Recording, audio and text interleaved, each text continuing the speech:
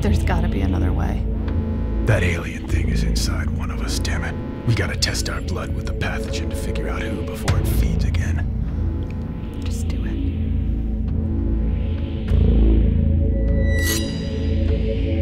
Oh.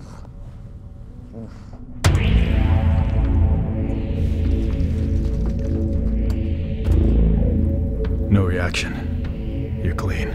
What about you, Quay? Where were you when Martinez was attacked? I was burying my wife. Oh, God. Nothing. Sherman, you're up. Yeah, I'm not sure this is a great idea. Feels a little unsanitary to me. It's the only way.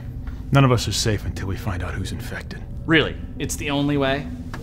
Kinda gotta agree with Sherman here, guys. Not sure about this whole test thing. Sherman's just stalling because he's afraid of what we'll find. Oh, right. You think maybe he's the alien? Nuh-uh. I'm just not jumping at the opportunity to cut my hand with a reused knife. You just sterilized it. He just waved a bic in front of it for like 3 seconds. Yeah, not very thorough. Maybe we skip this. I could give you some of my blood. Just give me some dental floss. I bleed every time. You can't combine the blood with spit. It'll contaminate the sample, Sherman. Okay, but we can use a rusty blade covered in everybody else's blood. Oh. The more you refuse, the more we know it's you. Oh, that's kind of a good point. Makes you seem like an alien. No, it's not me. It's the principle of the thing. What if I do give my blood and it does react because of some problem with your pathogen test? How do we know it's even accurate? He has a good point. Yeah, how do we know it's even accurate? Maybe the test isn't that good. My wife developed that test right before she was killed. She gave it to me with her last breaths. And I'm sorry that that happened. All of us have lost somebody up here, but also, you know, she's not around. So we're gonna just take her word for it and not mine? Seems kind of hypocritical. How do we even know it's an alien thing to begin with, huh? I mean, sure, we can't find that mysterious embryo we mined from the core of the meteorite, but did we really check everywhere?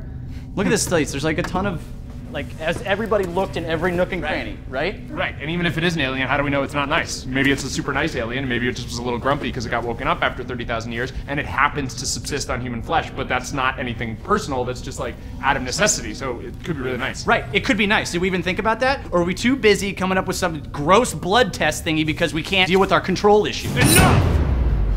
I'm gonna get that blood. I don't care if it's from your thumb or from your goddamn throat. Hey, whoa, hey, hang on. Out of my way. I know what an alien life form looks like when I see it. Do you? Or did you just forget what a friend looks like? Guys. Come on, I mean, this week has been crazy. I mean, I saw a guy dragged by his large intestines. I saw the captain's head get blown off, clean off her body. It's been nuts. But you know what else I saw? I saw Kara help Martinez figure out the Wi-Fi.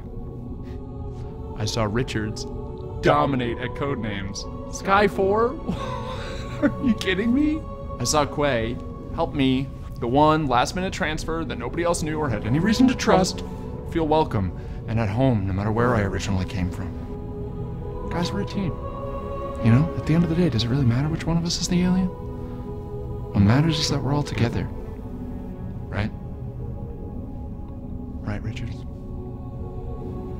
So what do you say? Shake hands?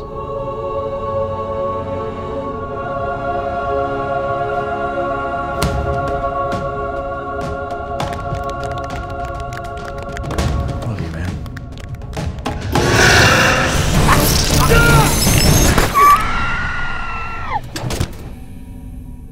What? Sherman was the alien? He always seemed so nice. He never said anything to me about my weird skin, eye, and voice condition. Honestly, there was a moment there where I thought I might be the alien. My skin thing's been acting up. I don't know if anybody noticed. That's your self-worth issue. Yeah. Okay, that's not real. It's honestly like I have this body dysmorphia thing where I see my face and I go like, maybe I'm an alien, but